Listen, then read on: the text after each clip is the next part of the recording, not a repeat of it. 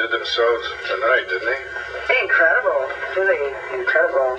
I guess maybe we should be grateful. Yeah, I know we should be.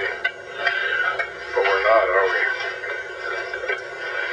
Do you wish we planned our own wedding? Well, it didn't hit me until tonight, but you? Well, don't get me wrong, because I love Andrew, and I'm sure this Rabbi Heller is just a terrific lady and everything. I'm crazy about the lobster and the white roses and all the other arrangements they made. It's just... We could have planned something special, something else, something fun, something odd. I know.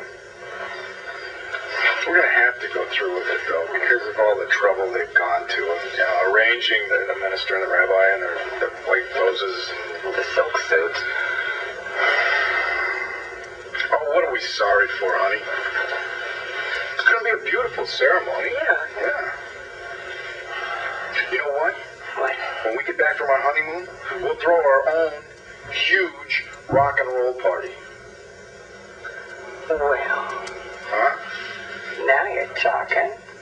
Oh, yes. As a matter of fact, why don't you go upstairs and start planning our party, huh? Well, yeah.